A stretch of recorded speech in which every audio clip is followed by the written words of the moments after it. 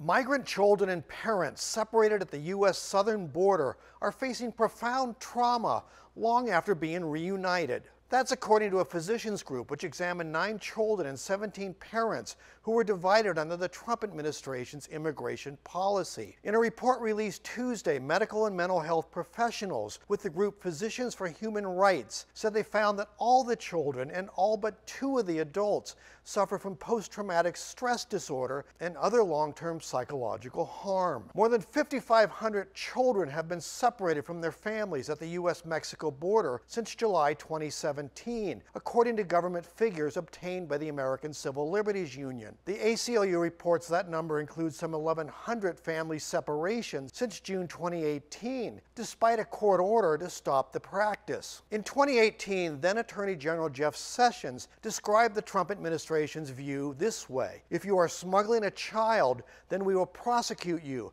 and that child will be separated from you as required by law. The migrant parents and children evaluated by Physicians for Human Rights had fled Central America in hopes of seeking asylum in the U.S. The group concluded the psychological pain inflicted under the separation policy amounted to torture. Dr. Ranit Mashori, the group's senior medical advisor and co-author of the report, said in a statement, "The cases of family separation PHR documented represent a form of torture by the U.S. government. Even when evaluated by medical professionals a year after being reunited with their families, these kids and parents still exhibit signs of compound trauma, including PTSD, depression, and anxiety." The adults and children in the study were interviewed by 20 clinicians, including psychiatrists, psychologists, and pediatricians. The report said symptoms included nightmares, frequent crying and confusion, depression, and physical symptoms